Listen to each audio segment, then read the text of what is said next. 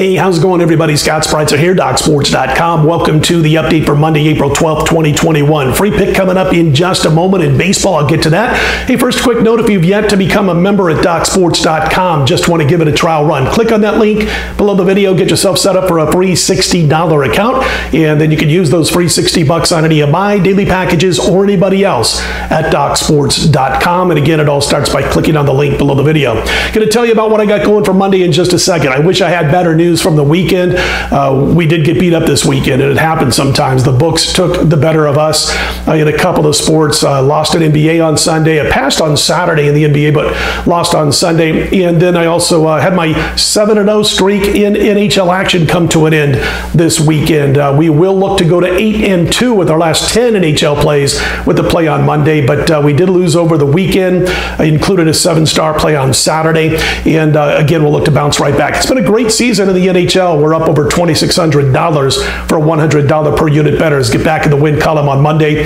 Also wanted to mention that Major League Baseball, we couldn't judge really. Two of our top plays, both were postponed. Really like the Angels yesterday. First 5-inning play against Toronto. Game got postponed. So even NASCAR, we had Logano over Larson in a head-to-head matchup, and Logano was leading most of the race, upwards of 7 to 8 positions better than Larson at some points, and then got overtaken late in the race.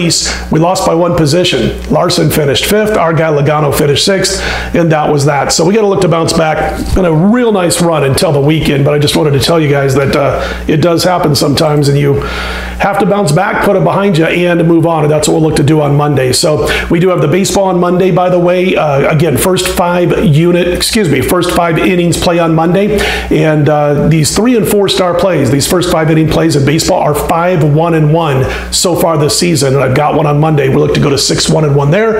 As mentioned, looking to go to 8-2 when it comes to the NHL with our last 10. And I've also got NBA going on Monday's card. Let's get to baseball for Monday. It is the battle between the Indians and the White Sox. Going to recommend a play on the White Sox here, laying about $1.35. You got McKenzie and Rodon going to battle on the mound. And listen, you can't always judge how pitchers are going to do in the regular season off of what they did in the spring. We learned that very early on in our betting careers, right? You guys know the same deal, man. If you've been betting for a while, you always think, oh, I got this guy. It's going to be awesome. He's coming out of spring. He's been great. Or vice versa. He's been poor. And you play on the spring or against the spring trading results, and all of a sudden you find yourself in the hole. Well, we don't do that. We haven't done that for close to 30 years.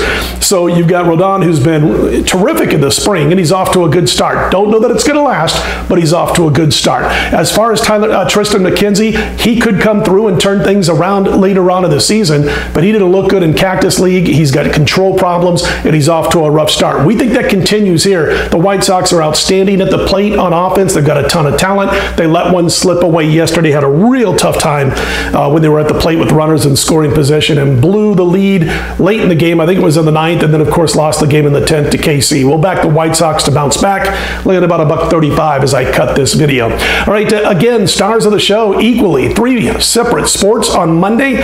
Baseball, we're going to go to 6-1-1 with those plays I mentioned. We've got the NBA, and we've got the NHL, where we look to go to 8-2, our last 10 NHL plays. If you like the videos, click on that thumbs up button, and be sure to subscribe. I do appreciate those who have done so thus far. I'm Scott Spreitzer, DocSports.com. Let's put them in the win column on Monday.